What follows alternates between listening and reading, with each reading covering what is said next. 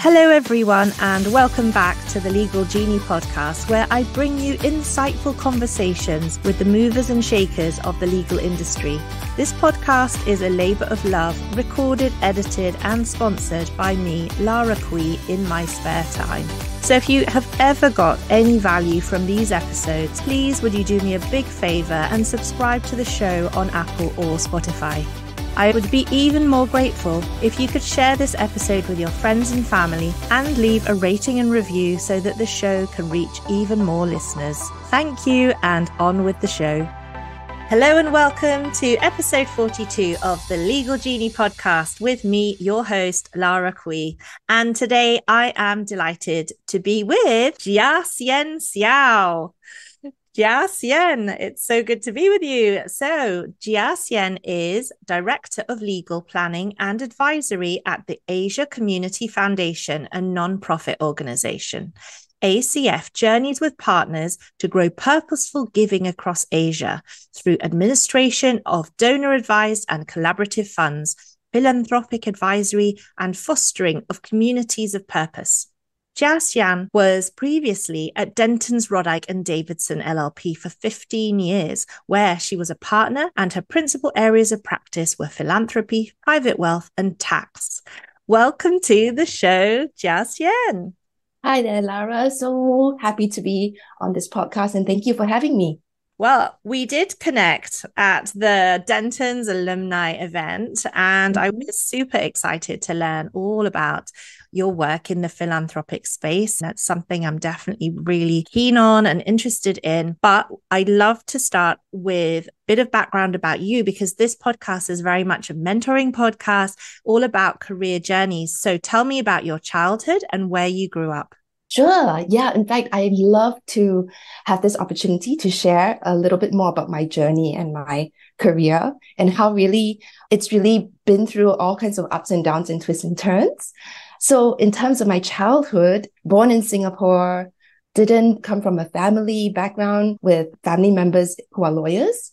So definitely the first lawyer in the family. In fact, my parents and even my older sibling are somewhat in the creative field. So my mom teaches the piano and my dad is in the advertising industry and my sister is in communication, so very much first to join the legal industry. And in fact, I would say in terms of my childhood, it is not typical, but I would say stereotypical sort of perception that people would have of an Asian sort of a family background, where my parents are mostly like, oh, if you're doing well in school, you really should just focus on having a professional sort of career in the future. So if you're thinking of what to study in university, it should definitely be the usual medicine, law, accounting, engineering kind of thing. So I really was pretty much, in fact, hemmed in by that, because originally I had wanted to do music, but that got completely shut down, despite my mother being a piano teacher. But yes, in terms of how I even started the process of getting into law school, I'd be happy to share more about that as well. Yeah, completely. You said that you're from this creative family. So what inspired you to study law then? I mean, was it just those tiger parents saying, oh, and then you said, okay, in that case, I'll do law? I hope I don't disappoint, but this is almost like real life in some instances, where it was certainly not the case where since childhood, I had always dreamed of being a lawyer. That's definitely not the case. In fact, I would have to say it was by a process of elimination in terms of, okay, I know that I'm not going to be a doctor and engineering is not for me. So what's left in terms of the options for a professional degree would be accountancy and law. And I applied for those in that order. So meaning law wasn't even my first choice. And it was a very simplistic sort of way of thinking where, let me look and see what the best grades I have, what subject that is. And that was actually in math. And for some reason, I had thought that perhaps by joining the accounting profession, I would make full use of my math abilities. But we all know that's not necessarily the case. However, I would make a side comment here to say that we did eventually perhaps reach full circle on that because I ended up doing tax law, right? And who knows, maybe if I had ended up being in the accounting profession, I would have also still ended up doing tax. So you never really know how life takes different, twists and turns. Exactly. So I applied for accounting as my first choice and law as my second choice. I did get into accounting, which was my first choice once my A-level results were out.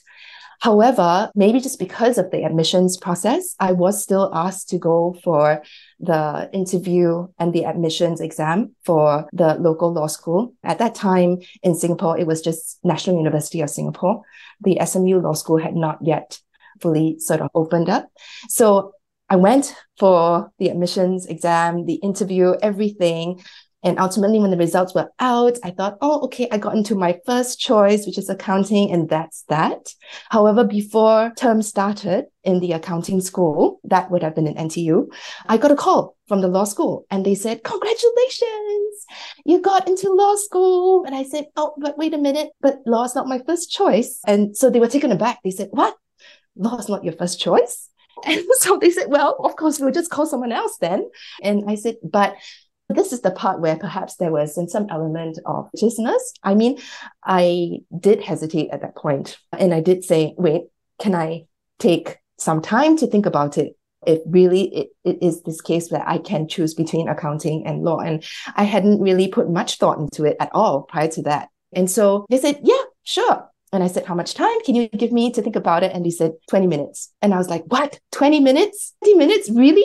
But when I thought about it, actually, there would be so many others who would be just dying for the chance to say, yes, of course, I would love to accept your offer of admission. And so I thought, I can't be unfair to others. And so if 20 minutes is what they're going to give to me, 20 minutes is what I'll take. So I put down the phone. And because I'm driven very much by my faith, my family members were not available at that time as well for a chat. So within that 20 minutes, I got on my knees and really, I prayed. But however, it wasn't like there was any booming voice that told me what exactly I should say in response. And all I knew was when that 20 minutes was up, I had to call the law school back. And when I called them back, in typical local fashion, they said, so how? And I said, okay. And so within that split second, it was really that determined the next, who would have thought, another 15 plus law school, another 4 years plus taking the bar. 20 years of my life, just like that. It was just within a split second where I had just said, okay, and that was it. So it may sound almost random, but I definitely believe that things happen in life for a reason, and you may not at that point of time know why. But there are really many different paths in life, right? And you never really know where that would take you. And it's just about kind of being able to adapt along the way and to get to know yourself along the way. I think what your story shows, though, is that there are so many, as you say, paths into law, and so many people fall into it for all sorts of reasons. And especially if they happen to be very strong in their academics, people get pushed into law all the time. They're told, oh, wow, you're a 4A-star student, you need to be a lawyer. But it is the sort of profession where just strong academics isn't really enough, is it? I mean, it sounds like you had the mathematical ability, but the fact that you chose law, having thought about it for 20 minutes, it is one of those things where a lot of people do dream about being a lawyer. It is something aspirational for many, especially those whose academics were not that great. So you did go to NUS, but I did notice that you also had a year abroad at the University of Pennsylvania. So tell me a bit about that, like how that came about, why you went, and whether it was just part of your course. So that's also a really interesting question, and kind of gave a hint as well as to the kind of person that I am, and the fact that perhaps it's just reflective of the fact that I had never always from the start kind of aspired to be a lawyer, right? So I was always searching in terms of my career, in terms of what direction that would take eventually. And so, in fact, this is a great story as well. This is a program that I applied for. It's called the NUS Overseas Colleges Program. And what it is really is an entrepreneurship program that is offered by NUS. However, the interesting thing is that this program is not normally or officially offered to medical and law students. But yet I applied for it and I got in. So that in itself is an interesting story. However, of course, I think underlying all of that in terms of the application was this sense that I wanted to explore something outside of law, and particularly to explore the connection between law and entrepreneurship. So I was really drawn by that, which is the reason why I applied for this program. And perhaps because of the fact that I even bothered to go through the process and the interview, the admissions team of NUS Overseas Colleges, NOC, could see that. And at the law faculty side, I also managed to get a leave of absence from the faculty, which I'm really thankful for. They also kept a really open mind, and they said, why should we limit your possibilities on this? And it's totally fine for you to take a leave of absence, as other people do as well. And by all means, go and explore. And furthermore, this program, the way that it is run is that students who are accepted into NOC would work in either a startup or a startup related sort of organization in a satellite partner location and undertake academic studies in entrepreneurship at the partner university that NUS has partnered with. So in my case, that was in Philadelphia, in Pennsylvania. And I studied in the University of Pennsylvania in terms of the courses on entrepreneurship, as well as the home faculty that you're from. So which means that for me, I did also do some courses in the law faculty in UPenn, even though, as we know, in the US, law is not an undergraduate degree. So that was really, again, another almost stroke of luck for me in terms of opening up my perspective in terms of the options for career that I can consider. Because, and I would share this with a bit of hesitation, that year turned out to be the year that I enjoyed the most out of my entire year in law school, because it allowed me to apply maybe a bit of what I've learned in the previous few years in law school in a very practical context whilst working. And for me, I worked in the startup incubator in Philadelphia, and also thinking about all the kind of maybe interconnections between law and entrepreneurship, even whilst I was studying or working in Philadelphia. So that was a wonderful opportunity. And that also formed the basis for my application to Dentons. At that time, it was Rodyk and Davidson. And perhaps we can leave that also to the next stage of my journey. Yeah. So what I hear, though, is that you have a very inquiring and adventurous mind and personality. And the fact that you sought out this program that was obviously abroad. Not every Singaporean wants to go abroad. So tell me about what you learned from your experience of living in Philadelphia. Well, to begin with, I suppose one thing that I would note that is, of course, the legal system in the US is different, right? So in terms of the legal knowledge, completely different system. And in any case, the focus there was on entrepreneurship. So it really was practical. We went down to even having to think of an innovative idea and how to bring that idea to the marketplace. So how would you think of commercializing that idea and all the operational aspects that go into that outside of just thinking about law? So that in itself was an eye-opener. Because prior to that, I would say it was really my studies in NUS was very academic, right? Because it's all on the different modules within the realm of law. Whereas this was a whole breath of fresh air altogether in terms of thinking about the business world, in terms of thinking about starting your own business and how to bring that into fruition and to serve a need that is out there in the market.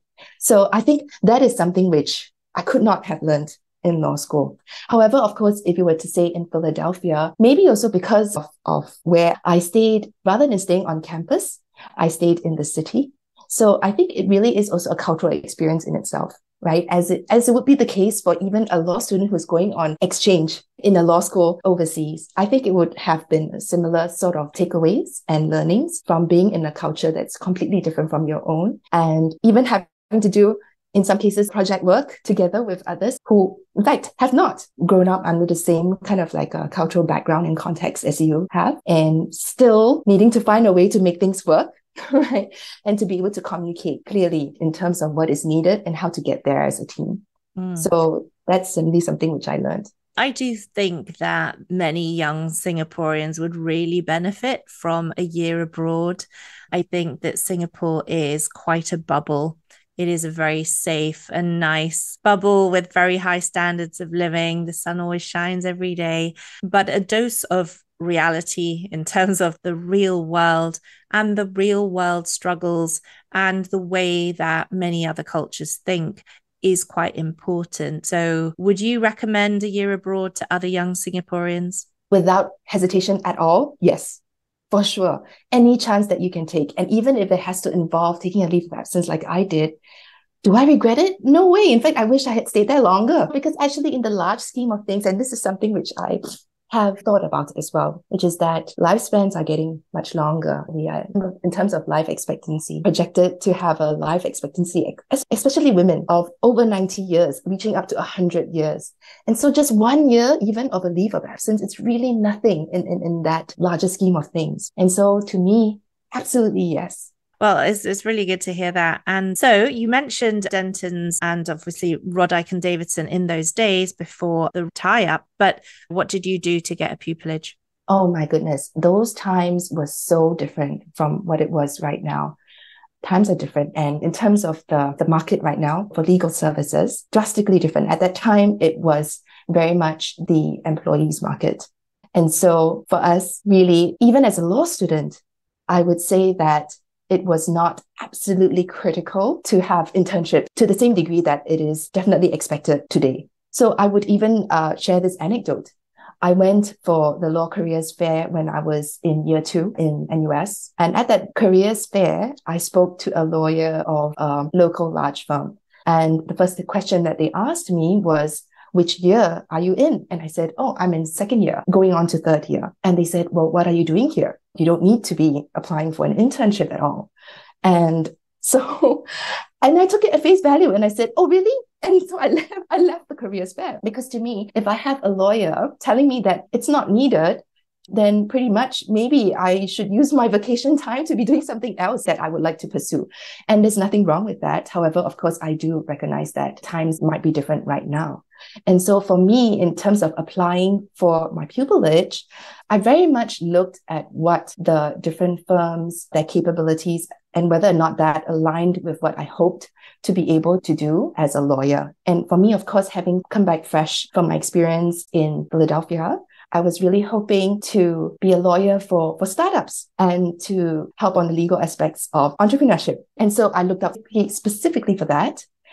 And one of the main results that came out in my search was Gerald. Gerald at the time had a profile that said that he practiced in this area, that he advised startup founders, and that immediately drew me in. And so which is why in my application to Rodyk, I specifically stated and indicated in my application that I hoped to be able to work with Gerald because he was advising founders of startups. And that was an area which I had a great degree of passion in.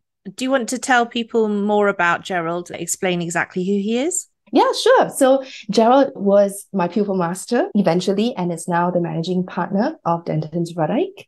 He, at the time that I joined Dentons, was a corporate senior partner and still is at present, in addition to his managing partner responsibilities. Good.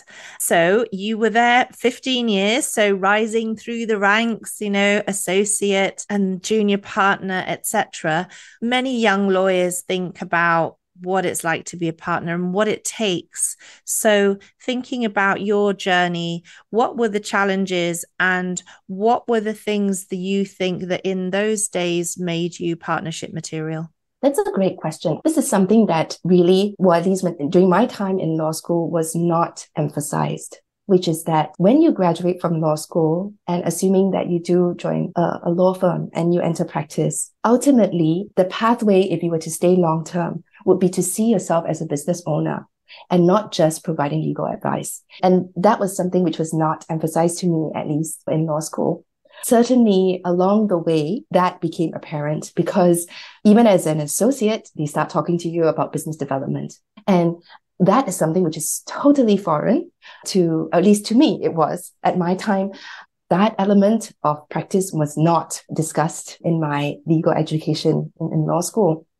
And of course, at the junior level, expectations that are placed on you as an associate on business development are not as high. But as you rise through the ranks, of course, the expectations do get more and more sort of rigorous, right? And more is expected from you in terms of not just the time that you spend, but also the types of relationships that you are able to sort of develop. And so that was something which definitely weighed on my mind along the way. And to me, maybe personality-wise, I developed my relationships never with a certain specific agenda, other than because I get along well with them.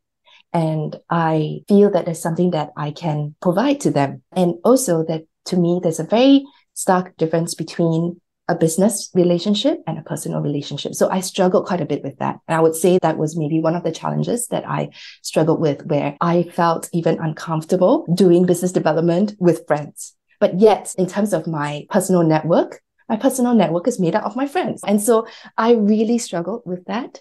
And on top of that, I think one thing that I also struggled with was asking myself, if I'm doing business development, then what am I in the business of doing? What am I in the business of doing? And not just that, do I see myself remaining in that business for the next 20 years to be able to really invest deeply in building relationships in this space? So, I mean, there were definitely several layers to this question that you're asking, and I struggled with all of them. However, of course, I would say that Dentons definitely provided an absolute family culture to me. And so, which is why perhaps maybe some of my personal friends would say to me, wow, I can't believe that you were in practice for 15 years. You were talking about potentially not being in practice since year 5, but you have lasted beyond that. And I actually attribute that to the fact that the culture and the team and the mentorship that I had in Rodyk itself made it so easy for me to just to stay on and to try my best. But always there was that part of me at the back of my mind, these concerns on perhaps somewhat of a misalignment. It was there. Yes. And so other things you're talking about in terms of the misalignment over the years, because you were in practice for 15 years, did you really notice this move towards such a focus on the billable hour, on targets, on that kind of perhaps longer hours culture, etc.? Was that very much a sort of a stressor that you noticed? For me, not so much on the billable hours, because to me, the billable hours are a product of how much time I want to put in to sort of develop the relationships and therefore get in the work to do the work. So to me, I looked deeper than that. And I thought instead, what business is it that I'm trying to delve into and to develop? Because from there, I know myself.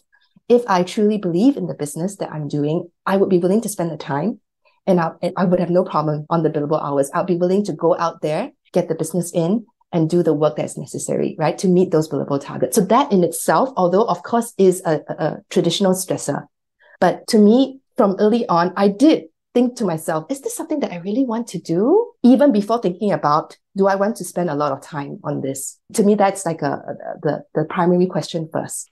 And so it sounds like you went in first and you were doing corporate law because you were really focused on the startup scene. Yes. But over time, you sort of transitioned into tax and then into private wealth and philanthropy. So tell me about that journey. Sure, happy to. So although I might have started out with, in a sense, rose-tinted lenses on being a lawyer for startup founders, I think the realities were that it is not always in alignment with the profit-maximizing motives of any business, really, right? So if I were to be a lawyer for startup founders, there would be limited resources, right, for startup founders, in many cases, to be able to pay for legal services. And the fact of the matter was that we, as a team, we were getting matters from larger companies anyway, and rather than from startups. So I think quite early on, I realized that there was somewhat of a misalignment there. And that was fine, because to me, especially since I hadn't done any internships, I very much took on a learning mindset. And I said to myself, it does not matter. So even if the original target that I had to be able to serve startups did not really materialize, but yet I felt that I should take on a learning sort of mindset, I was fine with that at the start. However, I think as time went on, I would say maybe towards the second or the third year, I did start to get a little bit restless, and I did find the actual work itself to be somewhat dry. And so that was when I started thinking already by that time, third year as an associate, but third year is also when you are potentially considered for a promotion to senior associate. And so at that time, I really did think to myself, is this something that I see myself doing for, let's say, the next few years? And if not, then what should I think about? So I think what you had said earlier on in terms of an inquiring mind and being self-aware even and reflecting on how I'm spending my time has always been present, I would say, in my life. And that was when I started to think, okay, if my original intention is not materializing, what else can I do? And not just what else can I do personally, but also within this firm where I have found a wonderful work family and where I love my team and I love the culture. I love the friends, the friendships that I've built within the firm. What can I do that would be helpful for the firm as well?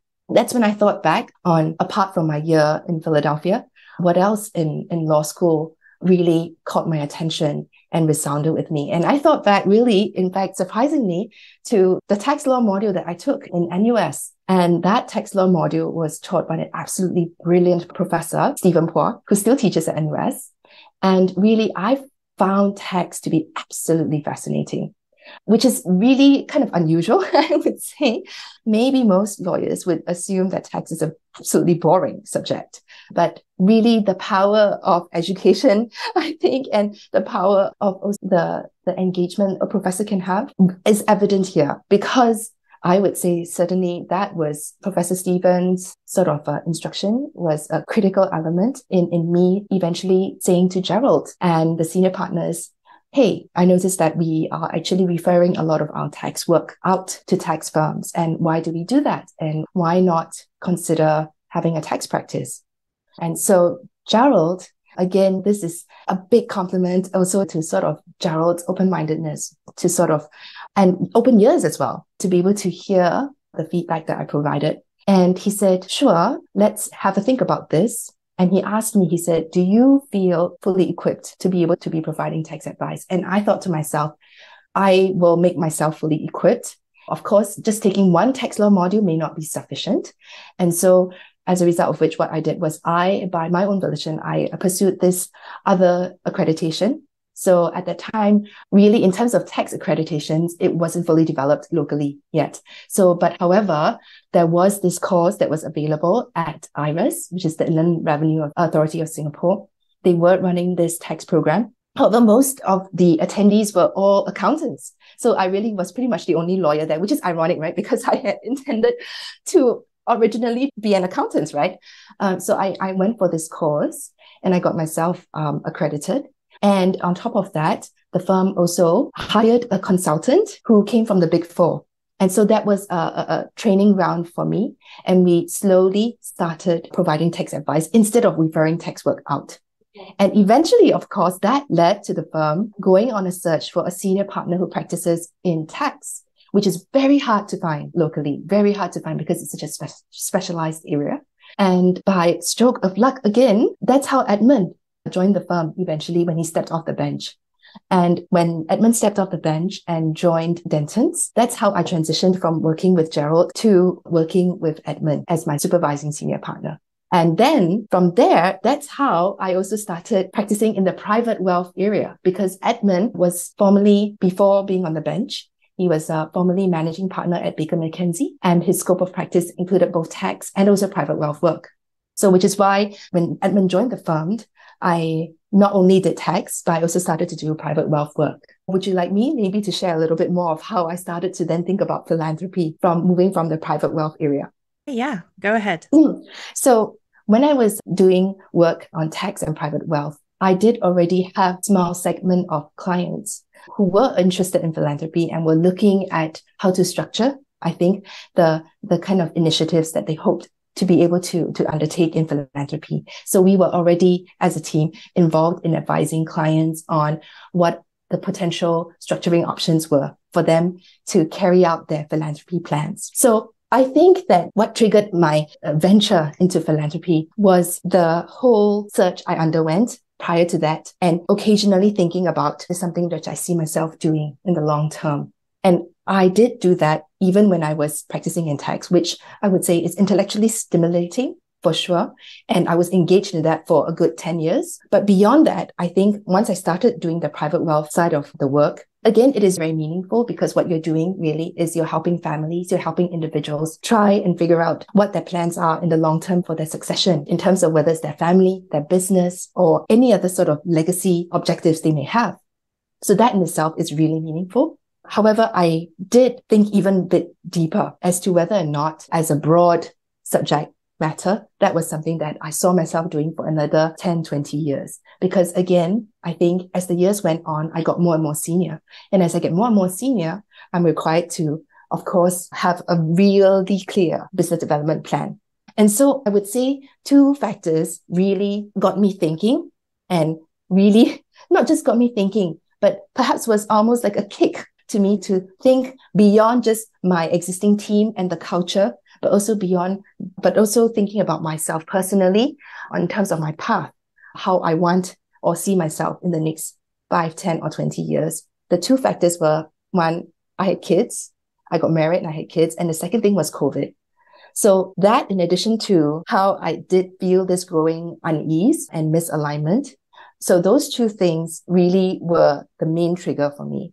On the kids, I think when I had kids, I realized that, hey, if I'm spending my time not with my kids, but on my work, I want to make sure that the time that I spend is time that makes spending time outside of my family and my home worthwhile. So that was sort of one takeaway that I had.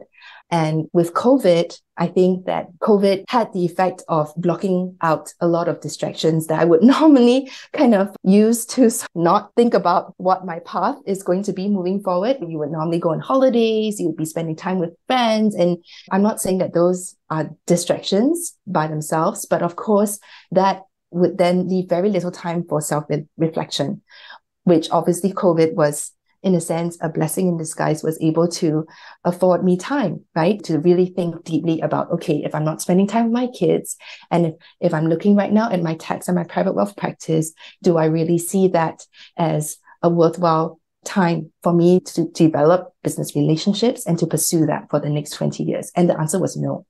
And this is just really a personal sort of mindset that I had, which was that, what am I really doing in my tax work? And also, what am I really doing in my private wealth work? And I felt that what I was doing was in some ways helping to keep wealth where wealth was. Whereas I felt like the area of work, which most resounded with me, was the aspect of helping clients perhaps redistribute wealth and to give wealth away, was what captured my imagination the most. So it took me a while, quite a bit of time before I was able to crystallize that.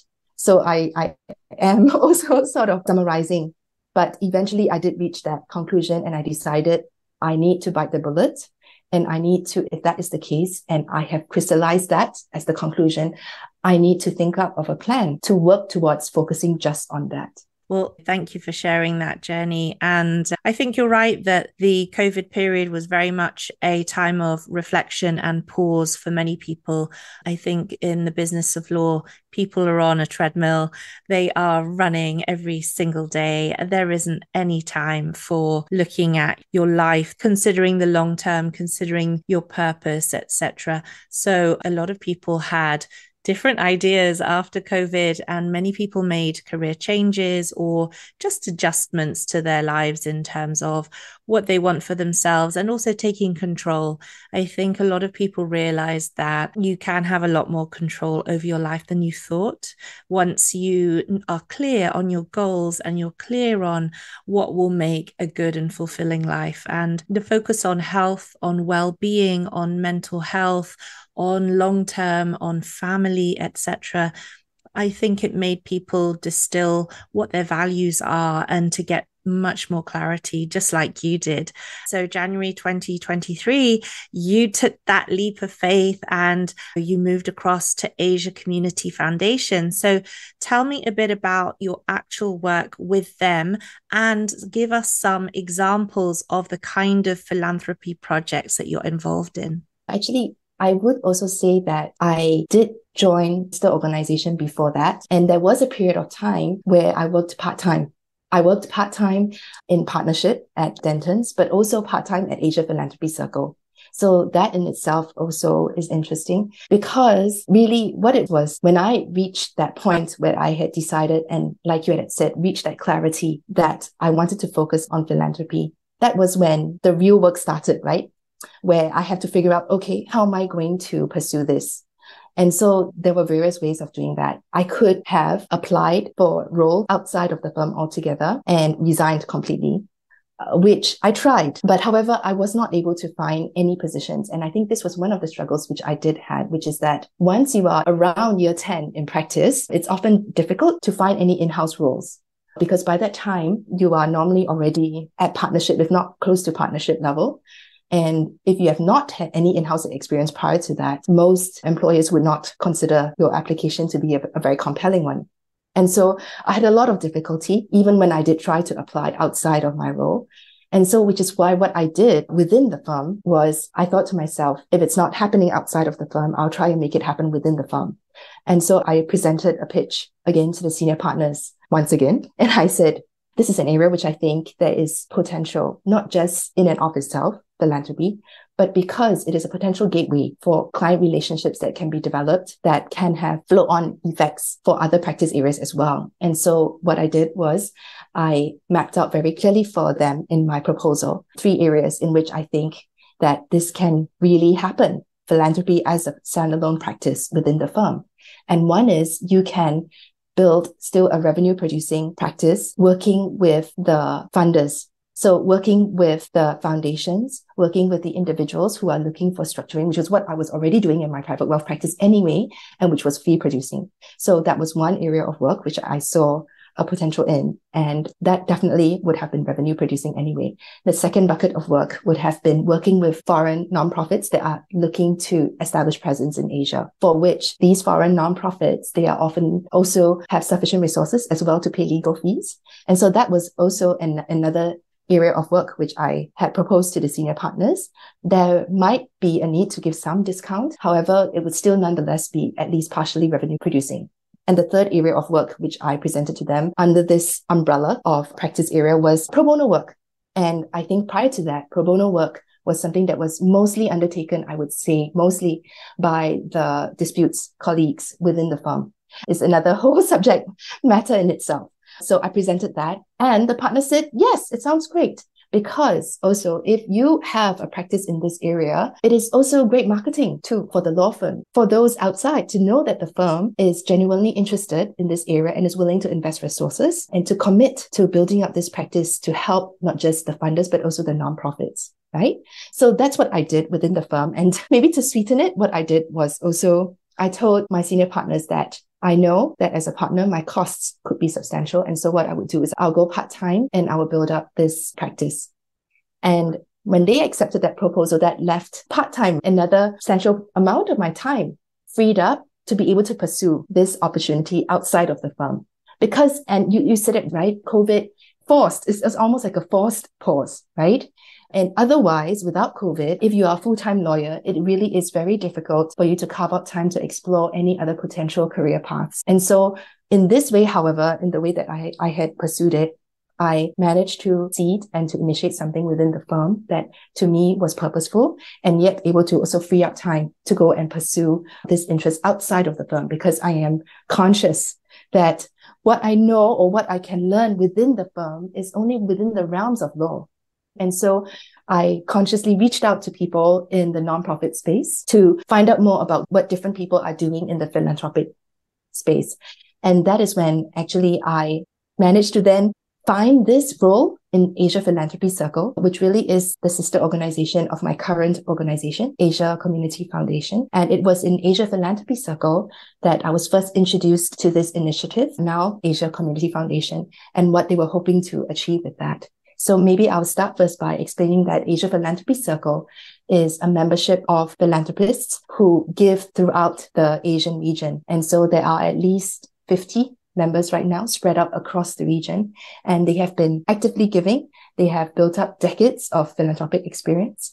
And what Asia Philanthropy Circle does is to bring them together. It's a convening platform to help them to engage with each other and to collaborate on potential projects and initiatives that they may share in common. So that's what APC does, Asia Philanthropy Circle.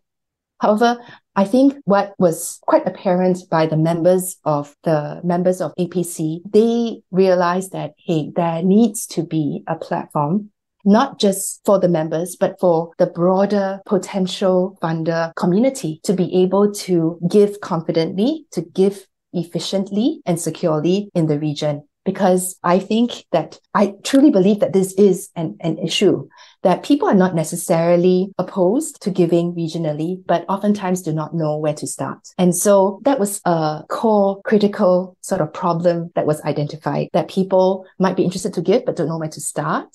And so therefore, there needs to be a platform to be able to facilitate that. So that is essentially what Asia Community Foundation is set up to do. We are set up to help funders give effectively, efficiently, and securely in the region. So we do that by leaning on the experience of the members of Asia Philanthropy Circle, because they've had decades of giving experience anyway. So that's what Asia Community Foundation does. In terms of my role there, given my background as a lawyer, of course, all the legal work, the in-house legal work is something that is a natural skill set for me to be able to undertake, right? So of course, in terms of the legal in-house work, that's something which I do. But in addition to that, with my skill set also in advising private wealth clients, that is something that is also absolutely invaluable. And because Asia Community Foundation does serve a specific donor segment, so for regulatory purposes, Asia Community Foundation is not allowed to work with donors who are, for example, your man on the street. So we are limited to working only with, I would say, the private wealth segment in terms of the profile of the donors or the funders we are working with. And so for me right now, what I do is I focus my time also on, in addition to the legal work, on building relationships with funders and potential funders and journeying with them to grow their philanthropy in the region. So that's what I do. Wow. Yeah, fantastic summary. And definitely there is so much wealth in the region. And as you say, it is a challenge though, because anytime, even just as, a layperson sponsoring someone to do a charity run or something, there is always in the back of your mind that feeling, where is this money actually going? Is this really going to the orphanages, the various places that we want our money to go to? Or is it disappearing off to fund somebody else's lavish lifestyle? And so the transparency and the ethical nature of the business is really called into question. And I think especially for lawyers who want to donate, and these high net worth individuals and these family offices who definitely want to give back, but they don't know how and where to start. And as you say, all of these experienced philanthropists coming together to share knowledge, to work together to create even bigger projects and platforms is so much more powerful. Definitely as a group, they can be far more effective. What I hear though in your journey, it's so interesting, is that twice you basically had a startup within Dentons. You brought your startup learnings because you launched the tax practice, then you launched this whole philanthropy practice. And so that's really interesting. You are actually a startup founder twice. I'm glad you picked that out, because that was something also which was unintentional. It was unintended, but it turned out to be that way. And when I think back to it, perhaps there was already a pattern, right? Starting from the fact that I applied for the NUS Overseas College's entrepreneurship program. So that is somewhat of a thread there, but it's only on hindsight that you realize it. Because sometimes I may say that I take time to reflect on myself sometimes, but even then you can never really truly fully know yourself. And it's only upon hindsight when you look at your journey that you realize, something there. Yes. But what I also really notice is the fact that you built such incredibly deep relationships with these senior people, even as a very junior person, and that you established yourself as someone with enough credibility, ability, and persuasiveness that they heard you. You said it wasn't amazing that Gerald listened to you when you said, hey, what is this? We're always giving all of this tax to external accountants and we're missing a trick here. I mean, we should be giving some of this tax advice. And then you took it upon yourself to develop the skill set necessary, get the accreditation, sit there with all the accountants and develop something from scratch and bring about a new service area that has obviously developed into something significant. But then having done that, you then again pivoted away into a new area that aligned with your values in terms of, okay, I'm seeing all these high net worth individuals. I'm seeing that they've got a ton of money. There are some really tax efficient things you can do with the money. Let's not waste it. What is it they could do? How could I assist them do better things with their money? And that, of course, then morphed into the philanthropy side and then this circle that you got involved in and these people, etc. But again, it's all about the relationships. It's about you joining the dots. It's about you thinking, how can I use my legal skills, my accountancy skills, my tax, my private wealth and everything and marry it all together in one thing?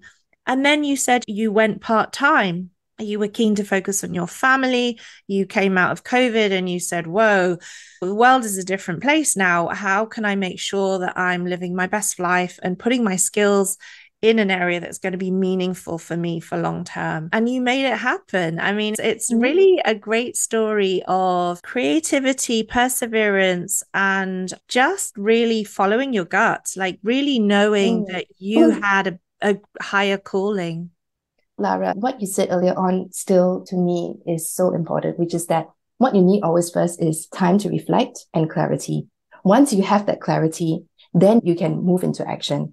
And I would not claim credit for all this happening all together perfectly because I worked for it. A lot of things sometimes are beyond your control. So even the fact that my part-time work with Dentons, building up the philanthropy practice, and getting this part-time role, that in itself was beyond my control. I would have never expected that I would meet someone who would offer me a part-time role, which so nicely fit in. But then again, there's also always sacrifice, right? Because my initial intention had been to work part-time at Dentons, build that philanthropy practice, use the rest of my time to develop skills, maybe similar to the tax, those years where I did the tax accreditation. I was hoping to do a graduate diploma in nonprofit management, but I was open to other potential opportunities. And that was when an offer came in from Asia Philanthropy Circle to say, hey, don't bother with your graduate diploma, come and work with us. And so that's how it happened. I would say, though, that the sacrifice was that I had initially intended to spend more time with my kids, but that unfortunately did not materialize. In fact, it became really difficult to juggle both my jobs in terms of both within Dentons and also as a partner, right, within Dentons, and not just building the philanthropy practice. I was also still doing my private wealth work. So therefore, I was doing that on part-time, but I was also doing this new role. So that really totally pushed out time that I had intended to spend with my family. So I would say that although it may sound nice and it may sound perfect, from the career perspective, yes, I felt that I was really learning a lot. I felt that things were falling into place. However, on the home front and in terms of the personal life, it suffered. So, and I want to be transparent about that too. For that year that I spent juggling both roles, it was not good. It was not good for the family life side of things. I appreciate that transparency. I think women in particular do have to make choices when it comes to how much focus can I put on my family and my career, and this whole wanting it all at once, everything everywhere all at once, like the movie. It is really hard when you find a passion and you want to throw yourself in 100%, and things that are called part-time are never part-time. They really effectively double time. So, 2 new areas plus your young family, but you are someone who really thinks a long term, right? This is all about the long game. And so although you talk about this very difficult year that it was, now that you have transitioned full time into ACF, that must have given you now some better balance when it comes to your family. But you have to go through the hard times to achieve that, right? Yes, it was precisely because I felt that it was reaching a point where it was unsustainable. And again, this is me reflecting again, right? So after certain time has elapsed, there comes a point where I had to ask myself, is this sustainable? If not, what should I do next? And that's when, again, I had to bite the bullet and make a choice between the two. And it was not easy because I've been with Rodyk for more than 15 years. And they have given me this opportunity to start this new practice. I cannot complain and say that, oh, I'm not really seeing myself doing this for the next 20 years. No, because they had said yes to my proposal. So it was not an easy decision to make. Eventually, however, I think what I thought was that even right now, I would say I do not dismiss the possibility of myself returning to practice in the future. I do not dismiss that possibility. However, at this point right now, there's this opportunity here to work on this initiative full time. And it's an exciting initiative. The time is ripe because even locally in Singapore, and I'm not sure if listeners here or yourself may be aware, there has been a government push or encouragement of philanthropy, not just local philanthropy, but regional philanthropy as well. And there has been the term bandied about Singapore being a philanthropy hub frequently, actually, within the last year or two. And so, which is why the time is ripe for an initiative like ACF right now.